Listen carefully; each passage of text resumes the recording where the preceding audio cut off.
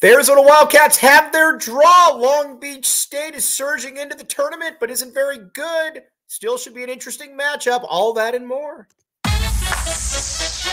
You are Locked On Wildcats, your daily podcast on the Arizona Wildcats. Part of the Locked On Podcast Network, your team every day.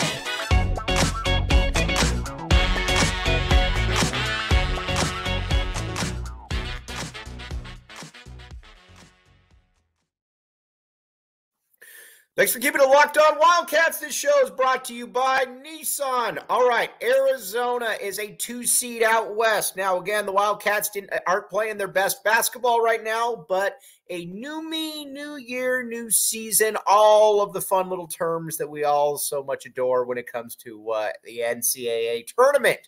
All right, now, Arizona Long Beach State, this is a fascinating game. What do you need to know about Long Beach State? First of all, if you go off their regular season, they're not very good, and that's to put it mildly. This is a team that their athletic director announced or told their coach that he would not be coming back next year.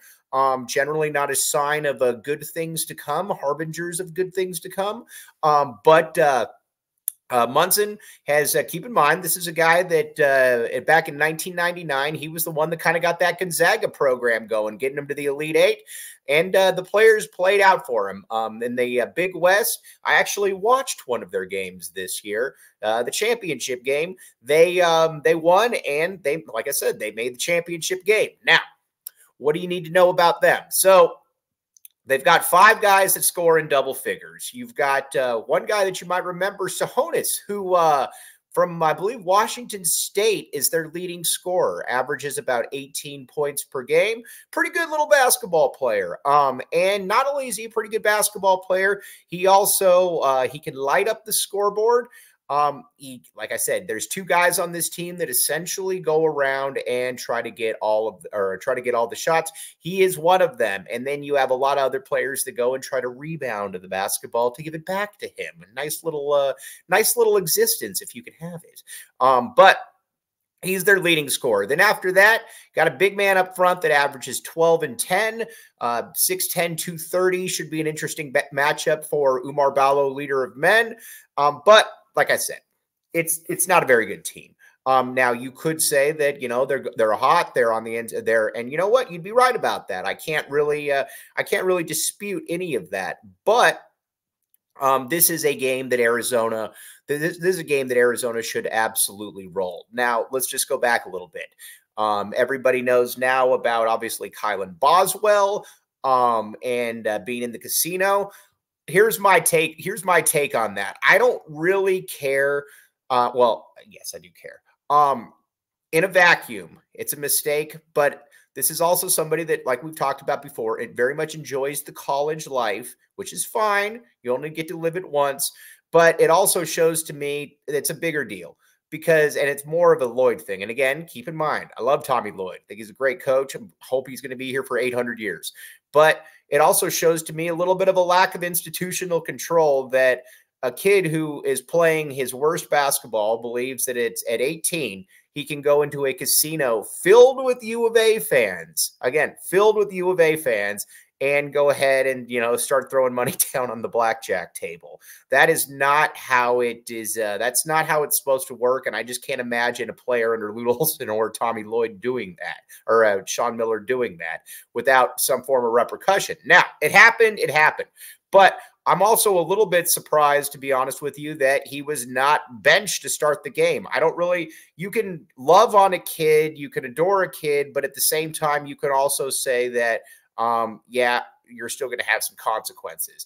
That to me is a little, I don't love that, to be honest with you, because, yes, you can have consequences with somebody that you'd love on and that you adore on and all of that, yada, yada, yada. But you still need to have consequences for what you did. And there obviously wasn't really any of that, at least on court consequences.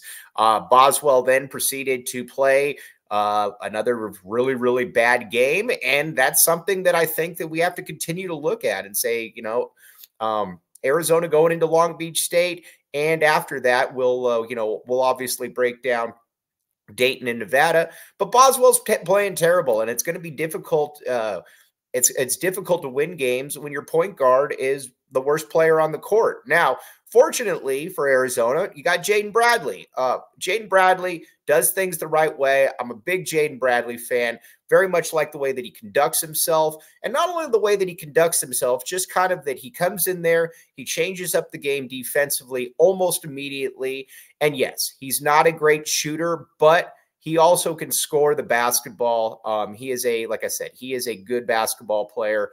And I think that Arizona has a very, very nice little alternative should this continue to be a problem. And again, I would love to see Jaden Bradley. I think he should be getting the majority of those starters minutes, to be honest with you. I think that he's earned those. I don't need him to necessarily start, but I need him to be able to get those minutes. If Kylan Boswell isn't playing well, that is where that's kind of where we're at. But again, just a very disappointing thing. Boswell was terrible in the tournament, and then to go out there and compound that by being caught at a blackjack table. I mean, what are we doing here? Again, I know he's 18 years old, but still at the same stage, when you're 18 years old, you still have a little bit of a semblance to know that, yeah, I'm not allowed to go be here, especially when I'm at I'm in a casino absolutely loaded with U of A fans. So that to me is a problem, and it just shows a total lack of any form of accountability. And the fact that he wasn't benched, I think also shows a little bit more that, you know what, he probably called a spade there, and I think that he was probably right on that one. So anyways, again, and I don't mean this to beat up on Tommy Lloyd. I want Tommy Lloyd to be the coach, but I also think that at some point you have to hold players accountable, and that sometimes that needs to be that they don't get to play, they don't get to start. But either way. So, but getting back to the game at hand, the other one that we need to talk about is Caleb Love. Listen, I love Caleb Love. I'm very glad that Caleb Love is on this basketball team. I think that Arizona would be in a lot of trouble without Caleb Love, but he didn't play well. He hasn't played well the last 3 games. Now, you could go back and you could look at some of his NCAA tournament splits and say that, okay, in the past he didn't play well in the ACC tournament, but then by the NCAA tournament, he was ready to rock and roll. I think we're certainly hoping that there is going to be a lot more of that with Mr. Caleb Love. And honestly, I don't believe that there's any reason to believe that there won't be more of that from Caleb Love. He just didn't play well. One thing that a lot of people have mentioned that I agree with, I would like it to see him drive to the basket more. And we're going to talk about that and about getting right against Long Beach State. But first, Nissan. All right, here's the deal. Go find your next big adventure. Shop now at nissanusa.com, my friends. All right, Nissan is where it is at. I got a Nissan. My other car was stolen. It kept getting stolen. It was very, very annoying. I did not like it. Now with Nissan is really, really the car's great. The way that it moves, the way that it handles is fantastic. Check it out, nissanusa.com. Again, I am super excited that I have this. And not only am I super excited that I have this, I'm also very excited that it gets the gas mileage that it did. And not only does it have the gas mileage that it does, it's just kind of a smooth ride. And honestly, some people were saying that you're like, it's not really that great, whatever. I love my Nissan. Check it out, Nissan. All right, and Amazon, my friends, Amazon. Let's see here. Where is this one at? All right, now we're at the stage of the game with Amazon and college basketball where you can get a lot of these games on Amazon. So again, go to amazon.com/LockedOnFireTV, and you will see all kinds of great things. Again, to learn more, visit amazon.com/LockedOnFireTV. You will be very, very happy about this. I guarantee it. And not only will you be happy about it, you'll say, man, why didn't I know about this before? So again, check it out, Nissan Fire TV. All right.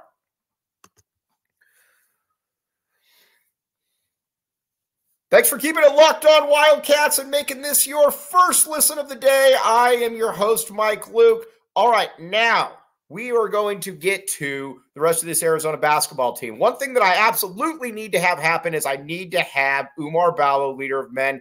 We're at the point with Arizona where you got to be able to give him the ball, and not only give him the ball, but tell him to just get to work and go to business. I think there's been some times where Arizona kind of got away from him to a certain degree. And not only did they get away from him, it was kind of to the stage where it was like, all right, he's absolutely abusing his team. Arizona, there's not a lot of players in the country that there's not a lot of players in the country that have the kind of girth to be able to hang out with or be able to defend Oumar Ballo, leader of men. And not only are there not a lot of players like that, there are not a lot of teams like that, because here's the thing.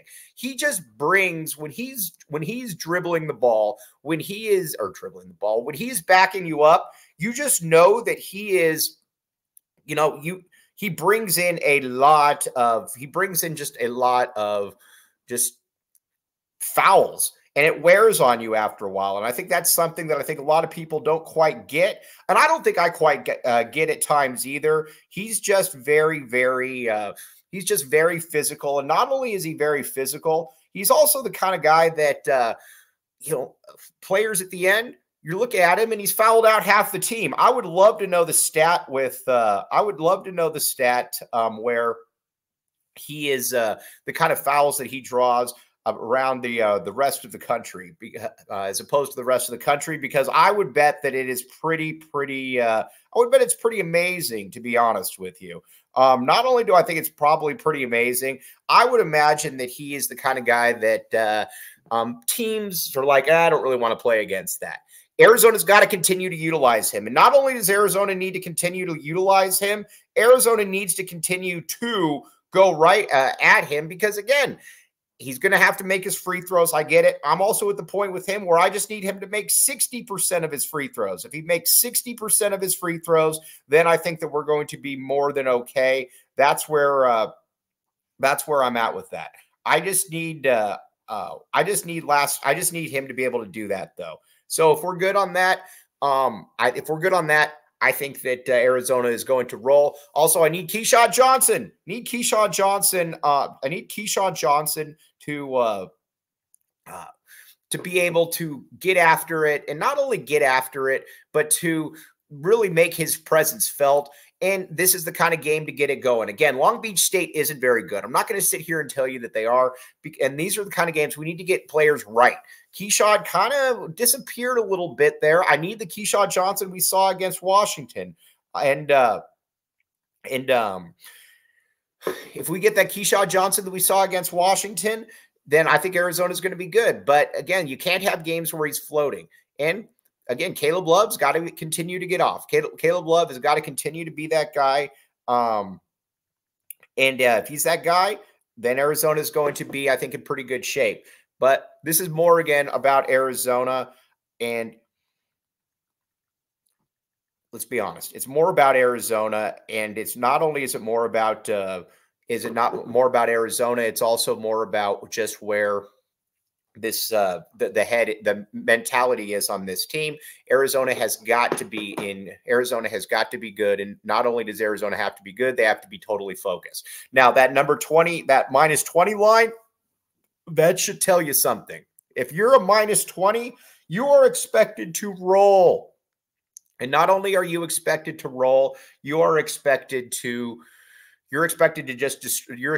destroy that team. And there's no excuse here. Listen, at the end of the day, if Arizona sits here and they have a really difficult game against Long Beach State, then that is a massive, massive concern. And not only is it a massive concern, I think it's something that we have to sit here and say, all right, we've got a real problem come NCAA tournament time, because this isn't a team that clearly has this is a team that clearly has some, I would say I would say, some real issues with toughness and just kind of where we're at come NCAA tournament time. That is not something that I think we that we want. But again, there's absolutely no excuse. If Arizona should destroy Long Beach State, and we should be sitting here talking on this Thursday postgame show about how Arizona absolutely annihilated Long Beach State. There's really no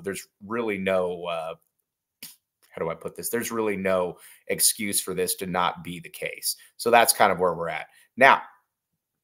When it comes to this team and where they're at, we're going to find out, I think, really quickly. Tommy Lloyd seemed to be very excited about where they're at, and that means we're going to look ahead a little bit. Then we're going to start talking in the next segment about what Long Beach State, Nevada, and what Dayton bring, because there's one team that I definitely would like to play before them. But again, this comes down to Arizona. So let's talk a little bit about Nevada. Nevada would be one of the second round matchups that Arizona would play. Steve Alford's done a very nice job at Nevada. Steve Alford, you might remember from UCLA fame. He's done, like I said, he's done a pretty good job there. I can't really sit there. I don't think he did a very good job at UCLA.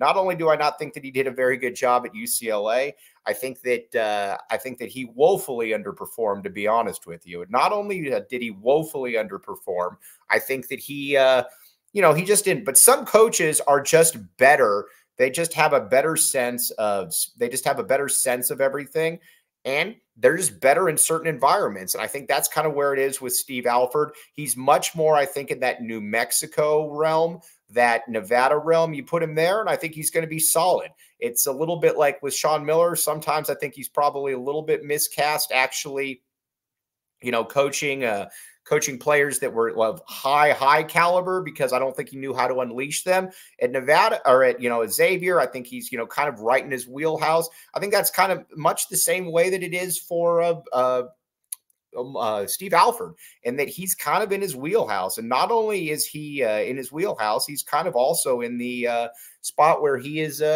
good to go. Now, again, this Nevada team does not necessarily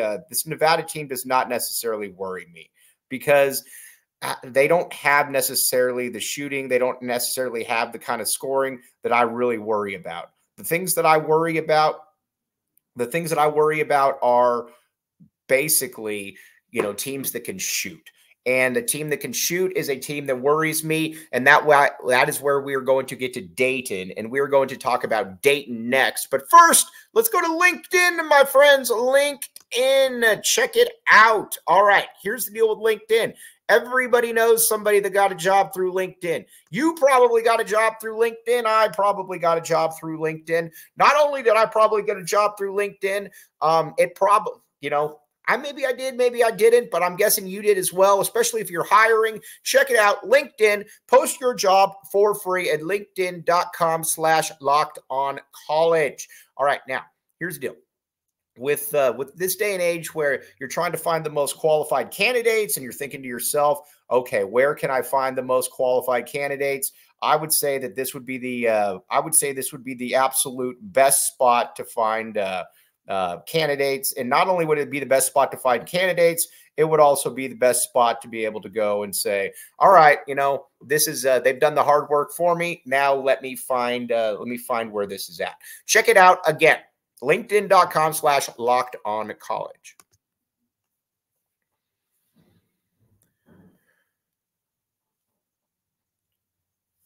Thanks for keeping it locked on, Wildcats. I am your host, Mike Luke. All right, now let's talk Dayton. Dayton does worry me a little bit, because Dayton, you watch Dayton, they don't have a lot of good wins. Yes, this is very, very true. But here is one thing that Dayton does have. They shoot the three-pointer. And not only do they shoot the three-pointer, they shoot it very well. That does not make me terribly excited. They've got 5 guys that can shoot a ton of threes. They were, I think, in the top 5 in the nation in three-pointers. They got multiple dudes, 3 or 4 guys shooting over 38.5% from the three-point line, including one that's making almost 50%. Those games worry me, because Arizona's three-point defense this year has been terrible. And it seems like it's almost like that on purpose to a certain degree, where it's like, all right, well, we're just going to hope that these guys eventually end up missing shots. And then if they end up missing shots, then we should be, we'll be in okay shape. That's the kind of stuff that worries me, though. I do not want to have to deal with that. I do not want to have to deal with the 3-point shot. And again, Arizona has just shown that they don't really have that. Dayton, though, like you said, I don't want to sit here and say that that Dayton is a great team, because Dayton is not a great team. But one thing that Dayton does, like I said, is that Dayton also has an ability to be able to shoot the 3-pointer. I do not want to deal with that. So that's kind of where I'm at with Dayton. Let's hope we do not have to deal with that, because that is not something that I really want to have to deal with. I would 1,000% going for Nevada. Anthony Grant's done a good job at Dayton. He's another guy that might be a little bit more in his wheelhouse, kind of being at that mid-major type level, but he has done a good job there. Arizona, though, you're going to come across a team, and it's going to be interesting to see what they do. But it's going to Arizona is going to come across a team at some point that you are going to have to defend the 3-point shot, and it could be Dayton in that second round. It really could, because you got to remember that a lot of these teams, we're in a new era of basketball, and not only are we in a new era of basketball, we're in an era of basketball where guys and players are practicing shooting threes nonstop. And not only are they practicing shooting threes nonstop, they're also kind of in that realm where it's like, if you get going, and we've seen this with Arizona, if you get going, then the things just start raining after that, and on and on and on. And it gets very annoying. We do not want to see that. So Arizona's got to be ready for that. And we can't go into this with the same mentality that I think some Tommy Lloyd teams have, where it's like, all right, well, we'll just kind of, we'll go with the flow and hope they end up missing, because we're in a one game off at this point. If you don't make your shots, or if you're a team's making shots and you don't figure out something, then you could be sent home really early. And that's why Dayton worries me. So Arizona's going to have to defend the 3 a lot better if they're playing Dayton. And that's pretty much where it is. Now when it comes to a Nevada, I don't worry nearly as much about Nevada. That's why I am rooting for Nevada against Dayton. I will continue to do that as well, because I think that just makes a lot more sense for U of A fans. And not only does it make a lot more sense for U of A fans, I think that we're kind of at the stage too where matchups do matter, even though I think it is still more about Arizona than anything else. But tomorrow, we're going to start really breaking down in depth Dayton and Nevada and what they can do, because listen, I mean, this is a team that in Arizona, that I still think it's far more about what Arizona does than what the other team does. So we'll certainly figure that one out. But again, the NCAA tournament is here. New day, new me, new year, all of that wrapped into one. And again, all of this stuff, some Arizona struggles down the stretch, that will be remembered or that will be forgotten very, very quickly, depending on what happens in the NCAA tournament. This is where Arizona is going to be judged. Tommy Lloyd has killed it during the regular season, but during the postseason, this team has struggled to a certain degree, and this team is definitely built to play better. We're going to find out exactly how they are. But as always, very much appreciate you guys making Locked On Wildcats your first listen of the day. I am your host, Mike Luke.